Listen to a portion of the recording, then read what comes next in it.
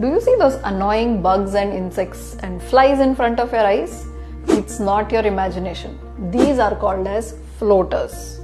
The floaters happen when the gel inside your eye, which is called as vitreous, shrinks and clumps, casting a shadow on the retina.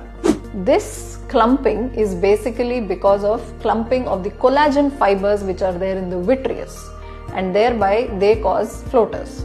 It is commonly seen with aging, but can also, however, happen after a surgery, with inflammation, with some injury to the eye, and also in people with glasses it can happen much earlier in age. It's not a very dangerous condition, though it is annoying, commonly seen. But when is it dangerous?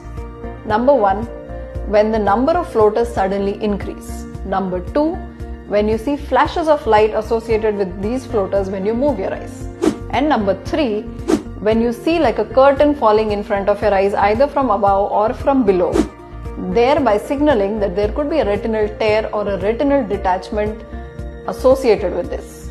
So whenever you have these symptoms, do not ignore them. See your eye doctor right away.